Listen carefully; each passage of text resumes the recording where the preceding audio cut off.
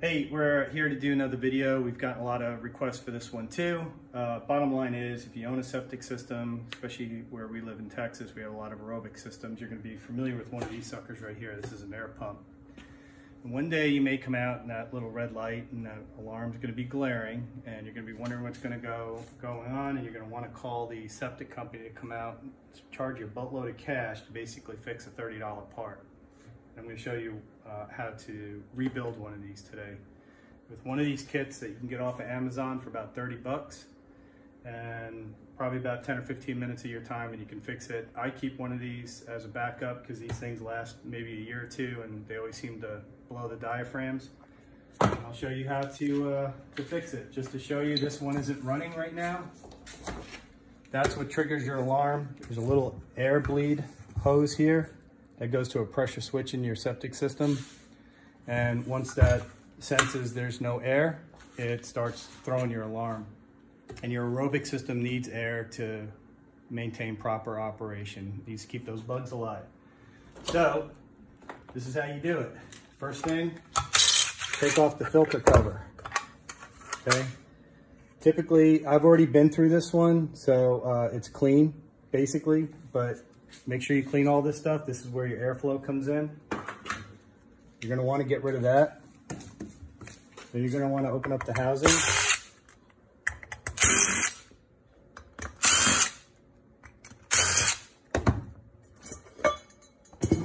Again, check it, make sure there's no debris in there. Fire ants love to get into these things. Remove this insulating sock here. This is a sound sock. All right, this is what we're after, these two right here.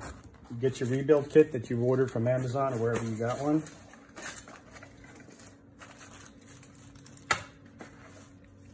You want to get it out. Okay. And then what I do is I disconnect the tubes, twist them out of the way. There's 4 bolts here. Like I said, I've already been in this one, so, or 4 screws. Remove those. Now, you may be tempted to keep parts of this. Don't. Everything here is disposable but the screws. All this goes in the trash.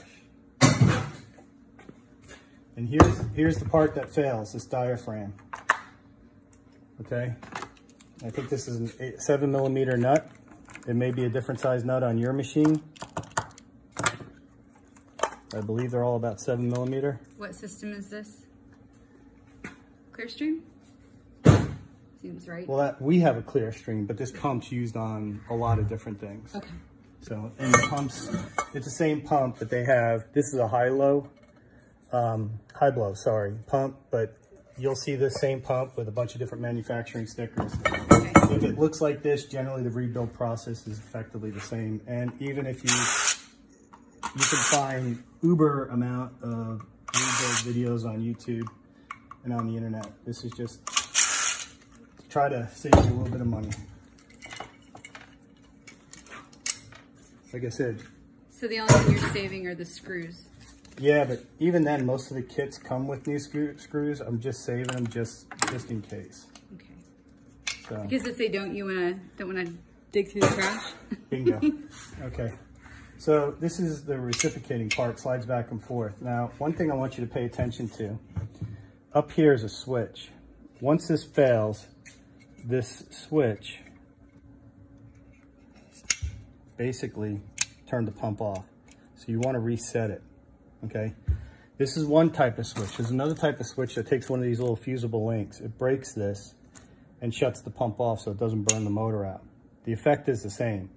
You need to reset this switch, or you need to reset this switch in order to get your pump working again, okay?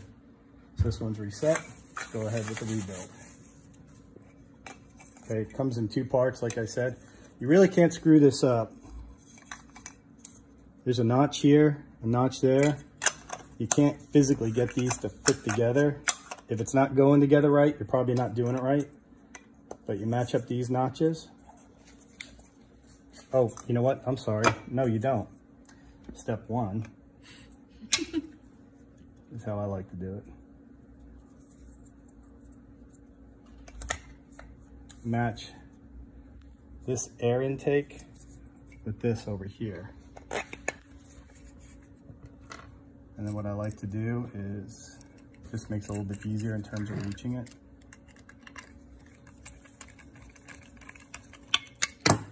And push it in.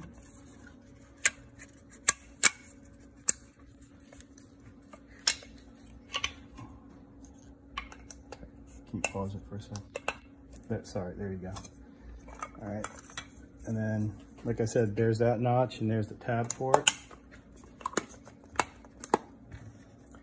This gets a bit of a pain in the patookus, but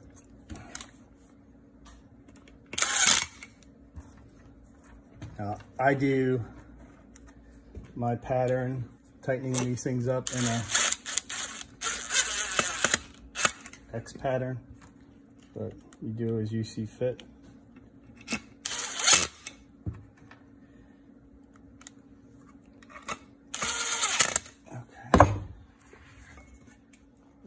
Everything. Reconnect the air supply tube.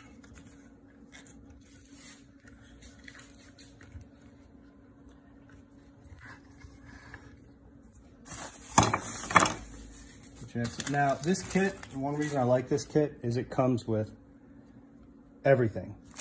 Literally you can toss everything and start afresh. But you know, that's me. You buy the kit that you want.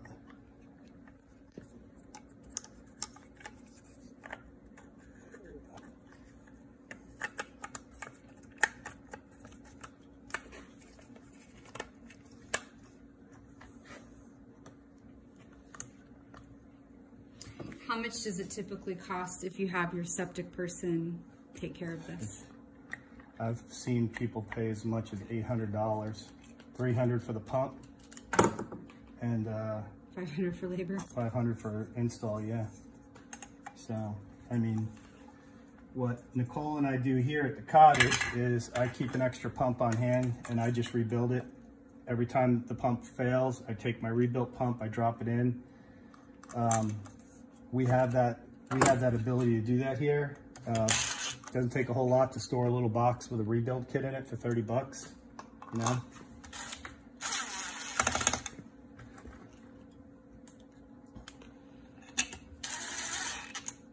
You can file this one under proper septic maintenance.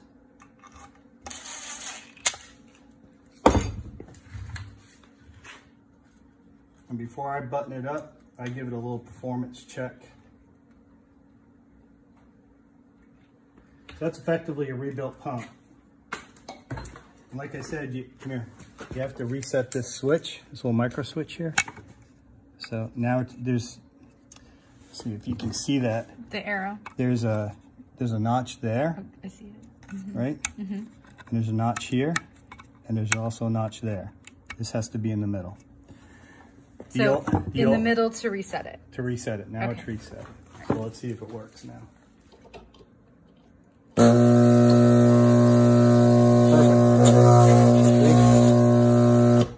So we know it works.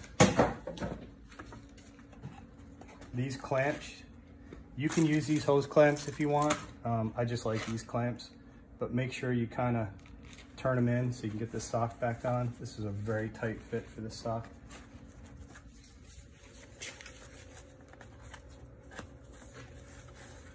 Just take your time.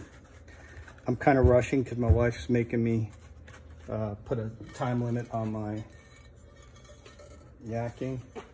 All right, put that back on, make sure that's on right. I just want to let you know that you told me it would take you 15 to 20 minutes and you're at 9 minutes and 17 seconds. Well, I've rebuilt a bunch of these. It should give people confidence that it wasn't complicated and that they could do it. Don't forget your new, this thing will come with a new air filter. Don't forget that, okay? Don't forget to, you can take these gaskets off, check them, make sure they're in good shape. If not, go ahead and replace them. I put the rebuilt date. I also put the date I install it. And that is it. You just saved yourself a bunch of cash. And do I get the extra money that's left over? You always get the money that's left over. Just kidding. So that's it. That'll go in that box. It'll go back on our shelf, and whenever we have a air pump failure, like I said, we'll just drop this sucker in and we'll be ready to go. Where is this located at with regard to a septic system? It varies by the system and who installed it. Ours just happens to be next to our house. That's this area. Right, so it's not inside the system, right? This is one type of air pump. There's another rotary type of air pump that's far more reliable than this one and lasts forever. If I had one, I'd show it to you. This just happens to be the one we have, and like I said, we get about 2 years out of these diaphragms, and they usually fail. So that's why we keep that rebuild kit I had here. Well, I just used it for this one. We either keep a rebuild kit or a rebuilt pump handy just to swap them out. Right. And what would you say the difficulty level is for the average person to do this job? I would put like on a scale of 1 to 5, 5 being hard and 1 being easy. I'd put this as I would put rebuilding the pump at a 2. If you're comfortable with electrical work, because you have to get into your electrical box or your control box for your pump, and you do have to throw the breaker, make sure that it's electrically isolated and safe to disconnect it. Okay, that's another video. We'll do that some other time. We're just going over rebuilding the pump. And if you've got an 8mm socket and a Phillips head screwdriver, that's all you need to rebuild this. So, and 10 minutes of time. And this is what that old filter looks like, by the way, just to show you how gunky they can get. But that's it.